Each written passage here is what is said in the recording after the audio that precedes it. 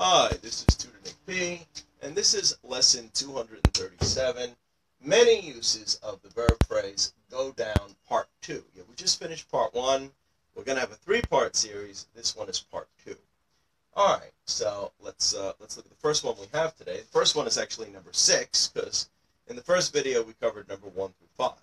So number 6, to go down could mean to move one's body in a lower position, especially on one knee. Get down on just one knee, get down on both knees, or you get down on all fours. Alright, so all fours means that both your arms and your legs are touching the ground. You know, especially if you were looking for something, or you had to get under something, or crawl under something, you might be on all fours. Okay, so let's look at the first example. He got down on one knee to propose to his fiancée. Yeah, we see this in the movies all the time. This is a traditional way to try to propose. You might get down on one knee for some other reasons too. Maybe to tie your shoes, for example. You might get down on one knee, or there could be some other situations where you needed to do it. All right, let's look at number 2. She got down on her knees to pray. Or, you know, in the movies, maybe somebody might be begging. They might get down on their knees. Okay. Excuse me. He got down on all fours to look for his missing contact lenses. Yeah, maybe he couldn't find it, or maybe he thought it fell, like, under a couch or a sofa. And, you know, he's down on all four, looking very close to the ground. Yeah, especially if somebody needs their contact lens to see, then they probably only got one good eye, so they want to get closer to it. So they may get down on all fours. Okay, let's look at number 7.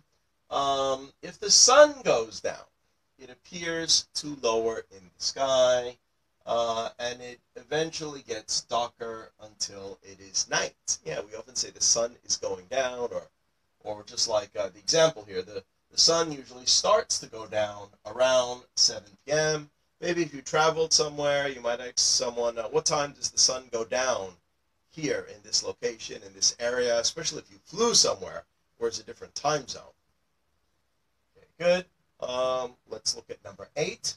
If a computer or machine goes down, it stops working temporarily. Yeah, it has the implication that you probably will fix it and it will be up again eventually, but it went down. It's down for now. It's not working at this time. Okay, so here's the example. My computer went down, and I was unable to load any videos or upload any videos. Okay, good. Let's look at number 9. It could mean to sink or to crash. If a ship or boat goes down, it sinks. Very simple. Under the water. If a plane goes down, it crashes.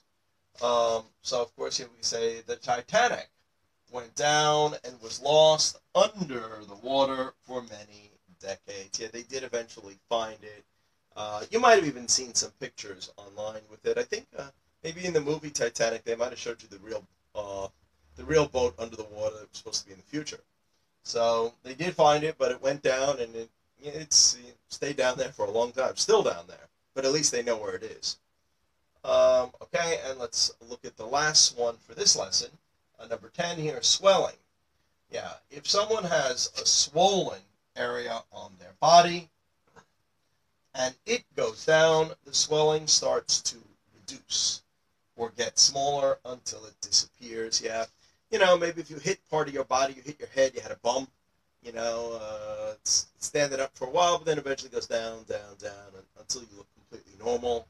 You can have a swelling, you can have a mosquito bite that's big, and that could go down again until it disappears. You have some sort of swelling on your body, so we say the swelling went down. The swelling got smaller and smaller until it disappeared. Okay. Again, I hope you got it. I hope it was informative. Thank you for your time. Bye-bye.